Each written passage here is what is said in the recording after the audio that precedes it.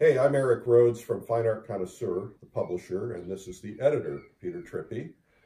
Peter and I are sitting here having a summer conversation on the porch, and we were kind of talking about a trip that we're going to be doing coming up this fall. And I thought maybe it would be a good idea to just shoot a little video and tell you a little bit about this trip, because you might not know about it, or you might not know the details. You might regret not coming. Peter, how did this trip come about 10 years ago? How did you envision this? Well, we together were thinking about all the places that we love to go in Europe on our respective trips with our respective families and companions. And it's about access. It's about the idea that when you have some link to the art world, you get a chance to see buildings that are famous or art collections that are well known in a different way. That you're not just walking in as a tourist, you're going in with some sort of entree because the curator is waiting for you, or the director, or some sort of local official. And that's something we treasure in these programs. So when we were brainstorming about this 10 years ago, Peter and I have been together now for 13 years. Thank you very much. Thank you. When we were brainstorming this concept, we had been comparing some of the things that had happened to us when we would go to a city or go to a museum and the doors would open wide open for us. We had so many great experiences, and we thought, wouldn't it be nice to share this with other people? Obviously, we can't share it with everybody, but we put together a small group of people every year that we take usually to Europe. And that group of people has to be small because we go to small places sometimes. For instance, we go to the homes of collectors or the homes of studios or restoration studios, things that we can't bring 200 people into. It's sometimes even our small group of about 50 people, we can't even bring them in all at one time. So sometimes we divide it up. Right, exactly. And so it's an opportunity to see the things that we as the publisher and editor of the magazine see.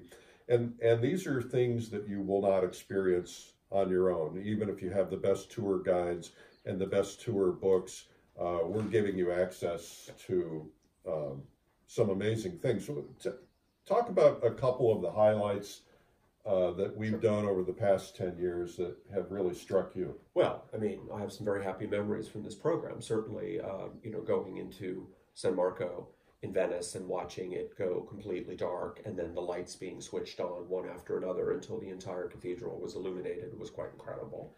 Also in Italy, of course, the visit to the Sistine Chapel. Private visit. I mean, that just doesn't happen. Normally it's a zoo with many, many people, and in this case we had it to ourselves, and we could actually look closely at the details without being pushed and jostled. So things like that are very meaningful to me as an art historian, and I think everyone wants to feel that they're connecting with the art in a more direct way, and that's what we can deliver. A couple of my favorite things, twice now we've been able to take our group to the Hermitage in Russia, St. Petersburg, and had the entire museum to ourselves, one security guard with us, and we had access to the entire place after it was closed. And normally when you're there, especially in the summer or the fall, there's 5,000 people in front of every painting and you can't see them. So this is a rich experience. Of course, we've had time with curators or time with special people who are explaining things that are going on, which has been marvelous. One of my other favorites was going to the home of Alphonse Mucha,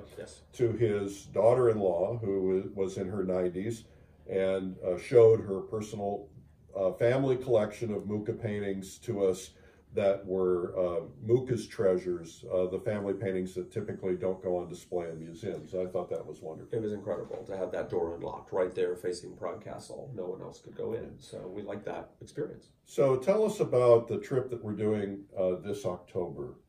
Absolutely. We're going to be 4 nights in Les Baux-de-Provence, which is near Saint-Remy in the heart of the very beautiful Provençal region, and then we move on for 4 nights in Nice at the famous Hotel Negresco facing the Mediterranean.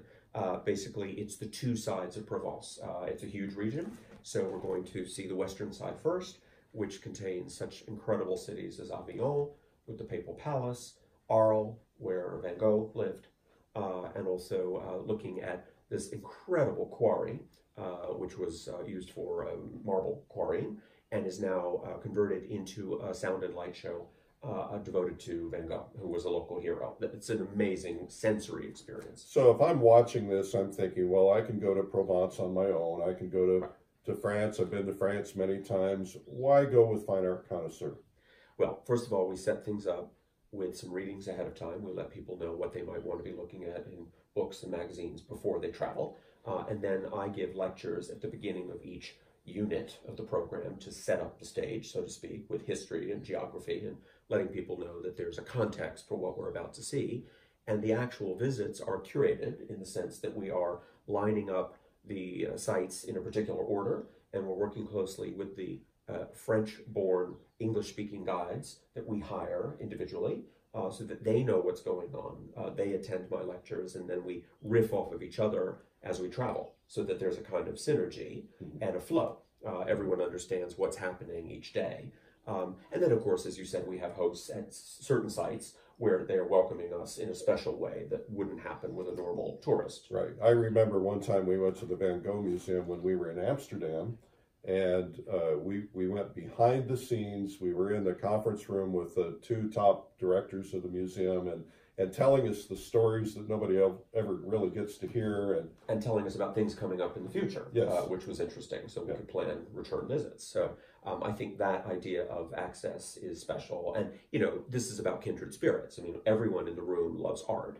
Right. And we're just coming at it from different perspectives. Now, this is not a trip for artists necessarily. This is a trip for people who love art or collect art. And I think one of the other benefits that really was an unexpected benefit is that we've become this family. Yeah. We have reconnected now. This will be our 10th year. Of course, we're going to do some special things because it's our 10th year, but people come back year after year, whatever they possibly can, unless they have family issues. And people get integrated into this family very rapidly. Very quickly. I think that has struck me, that someone new who has never been on one of these trips feels like family by the end of the second day. And that is unusual in the world of travel, that often there's a distance, but everyone is welcoming, including staff, of course, but even the repeat visitors really work extra hard to make everyone new feel welcome. So that's a joy. Yeah, and then those of us who are painters, oftentimes during shopping breaks or whatever, we'll sneak off and do a painting. And I'm taking a small group to St. Paul de Vence, a beautiful little village in the south of France. Mm-hmm. And we're going to paint there for a couple of days before we join up with the group and then go on our grand tour. Right. And then talk to me about Scotland, because we're going to Scotland after France for those who want to join the post trip. That's right. So just to be clear, the second half of the French experience will be in Nice, as I said before. And in fact, we will return to St. Paul de Vence to see that amazing town for those who weren't with you on the painting pre-trip.